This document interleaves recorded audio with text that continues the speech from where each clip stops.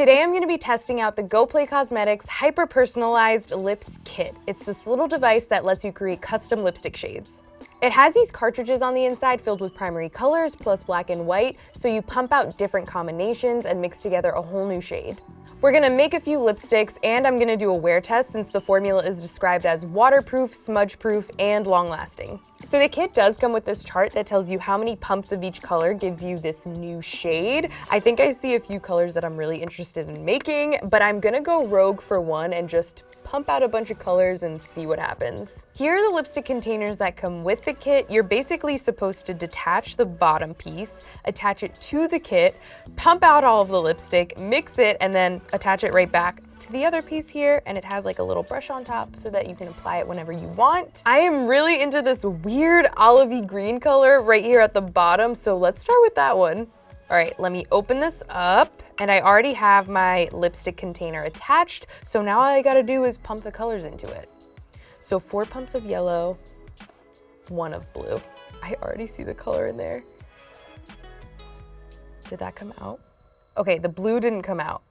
That is a weirdly small amount of lipstick. I assume that you can just keep pumping the same combination until you get as much as you want, but I think this is fine for now. I don't need an entire container of Shrek green lipstick. Oh God, it's actually terrible.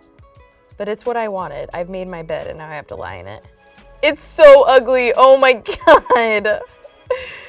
This isn't like a read on the lipstick, it's just like an ugly color that I chose. It's not great. There's this brownie nude color that has a pretty complicated combination, so I want to try that one next. 3 pumps of red, 6 pumps of yellow, 1 pump of blue, 5 of white, and 1 pump of black. Did anything come out? Ugh.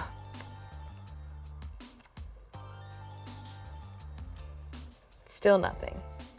The black is very temperamental. It just always decides to not work when I need it. Because I had so much trouble mixing that last shade, I think I'm gonna try it again one more time just to see if it comes out any closer to the color that's on the chart. Okay, that time it looks like every color came out. Whether or not that was exact measurement, I don't know, but let's mix it and see what happens. It looks better than the last time. I think because I'm having so much trouble getting a solid pump out of these cartridges, it's making the combinations turn out a bit off. That first attempt wasn't even in the right ballpark of what I was trying to create, so I think we're gonna run into some problems getting the color to be right. In the instructions, it does say to pump out a little bit of each cartridge before using, just to make sure that the product is flowing properly. I did do that, but I'm still having trouble getting the right amount out of them. There's this bright orange color that is speaking to me, so let's try that one. It is a simpler recipe, so hopefully there's no problems with this one. This one is just 1 pump red, 2 pumps yellow. I don't think there's a way to mess that up, but watch it mess up. This one looks pretty close to the picture. I feel like it looks less dusty.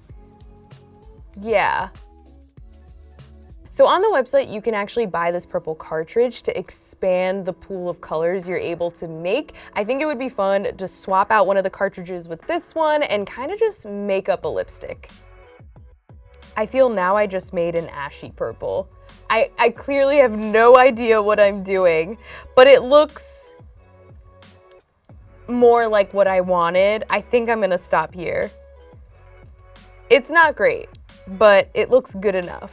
Originally, the plan was for me to do a wear test with this lipstick just to see how it held up, but because the Lipskit was so difficult to use, I think I'm just gonna call it here.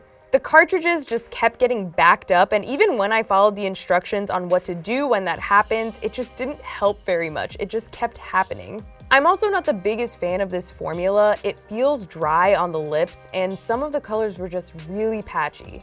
Overall, this kit and the lipsticks I made with it were just really inconsistent, so I think that I have to say that this is a pass for me.